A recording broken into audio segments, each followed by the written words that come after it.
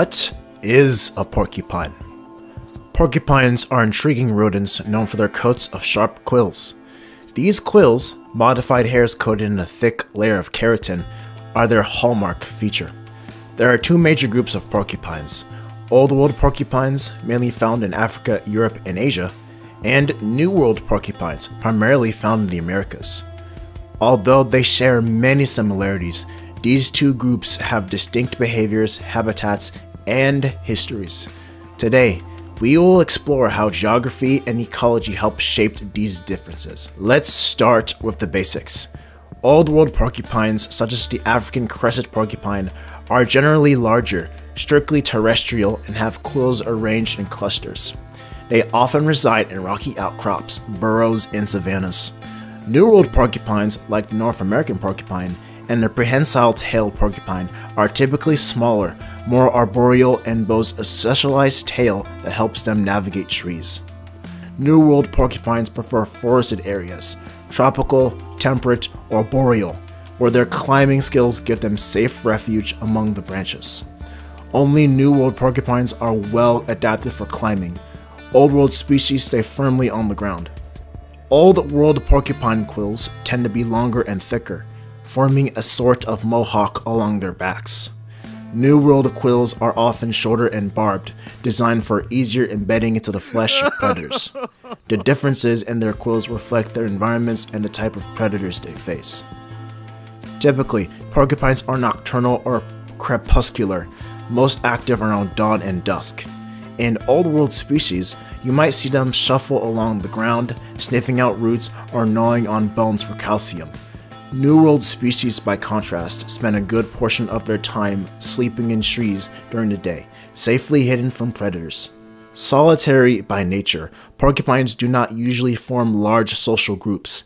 Instead, each individual carves out a territory, occasionally tolerating a mate or offspring. Their relatively solitary lifestyle helps reproduce competition for limited free resources.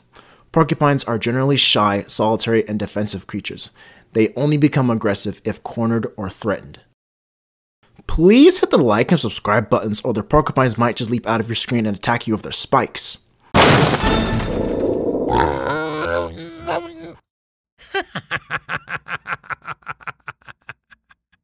Chapter 2: Prey and Predators.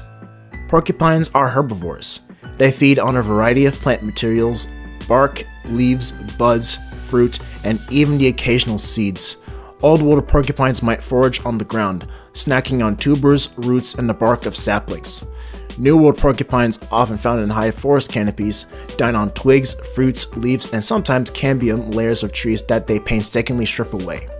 In the dense forests of the Americas, these arboreal specialists delicately maneuver through tree canopies to reach tender leaves. This difference in feeding strategy is one reason their tails are used to this type of thing. By consuming bark and pruning foliage, porcupines can influence plant community structure. They also disperse seeds, indirectly supporting various other wildlife and their ecosystems. Through selective feeding, porcupines help shape the forests and landscapes they inhabit. Their feeding habits create niches for other organisms and can encourage growth of new vegetation. If you want to learn more about small animals, check out my videos on squirrels. They're both rodents and can climb trees with relative ease. Despite their impressive defenses, porcupines are not invincible. Old World porcupines might face lions, leopards, or hyenas. In the Americas, predators such as fishers, cougars, and wolverines have learned to attack a porcupine's vulnerable belly. Fishers, in particular, are famously adept at flipping porcupines over to reach their unprotected underside. Yet, many predators think twice before attempting a porcupine hunt. Often the risk of injury outweighs the reward, ensuring porcupines remain relatively safe in their chosen habitats. Quills are their primary defense, deterring predators from attacking. When threatened, porcupines will clatter their quills, stomp their feet, and if pushed to the limit, swing their rear ends towards a predator. The quills can become lodged in the attacker's face or body, making a painful lesson. Oh man!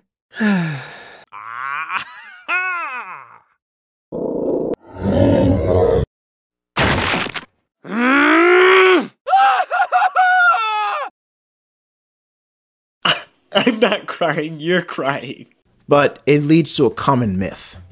Contrary to popular belief, porcupines do not shoot their quills. This myth comes from observing quills falling out during an attack, but the animal itself cannot fire them projectile style. Quills detach easily upon contact. No ballistic mechanism involved, unfortunately. Humans have long been fascinated by porcupines. In some cultures, porcupine quills are valued as decorative items. Indigenous peoples in North America have traditionally used quills for intricate beadwork and handicrafts. In parts of Africa and Asia, porcupines are occasionally hunted for meat, and their quills are used as ornaments or tools. Sometimes porcupines come into conflict with farmers and gardeners by gnawing on wooden structures or crops. Yet, with proper understanding and management, like using porcupine-proof fencing, these conflicts can be minimized. Most porcupine species are not currently endangered, but habitat laws, poaching, and climate change could threaten certain populations in the future. Conservation organizations and wildlife agencies are working to protect their habitats and promote coexistence. Chapter 3. Love and Family Life. Porcupine courtship is a subtle affair. Typically, a female signals her readiness to mate with distinct vocalizations and scent markings. Males may become aggressive with rivals, showcasing their size or weaponry. Yes, even their quills can come into play to impress or intimidate. After a gestation period ranging from about 16 to 31 weeks, Old World porcupines often have shorter gestations than their New World counterparts. Females give birth to a single offspring or occasionally twins. Porcupettes, or baby porcupines, are born well developed with soft quills that harden within hours for immediate protection. Their eyes are open at birth, and they can move around shortly afterward. For the first few weeks, they rely on their mother's milk while their quills and bodies strengthen. By about 2 months, they begin eating solid foods like bark, leaves, and fruits, learning essential skills like foraging and using their quills for defense. During this stage, they closely follow their mother, exploring their environment and honing their instincts. By 2 to 3 months, porcupettes become more independent, venturing further from their mother's side while still within her territory for safety. As they approach 1 to 2 years of age, they are fully grown and ready to establish their own territories, often traveling great distances to find suitable habitats. Their natural instincts combined with their mother's early guidance and their protective quills ensure that they are well equipped to navigate life in the wild. Chapter 4. Fun Facts and More. Now for some fun facts about porcupines that you may not know about. 1. A rodent relative. Porcupines are part of the rodent family, related to mice, rats, and beavers, but much larger and definitely spikier. 2. Chisel-sharp teeth. They have ever-growing incisors, allowing them to gnaw through tough bark and branches. 3. Long lives. Porcupines can live surprisingly long lives for rodents. Some species survive up to 15 to 20 years in captivity. 4. Spine counting. A single porcupine can have up to 30,000 quills, offering a formidable level of protection. 5. Intelligence. Porcupines have been observed solving basic puzzles to get food and remember their feeding sites. They are also curious and adaptable in their environments.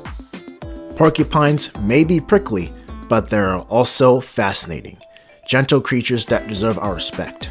From their impressive quills to their quirky behaviors, they are a reminder of how diverse and incredible nature truly is. There you have it. Now you know what porcupines are, what they do, how they behave, and then some. Thank you for watching, and I hope to see you in the next one, Lord willing. Take care, and to God be all the glory.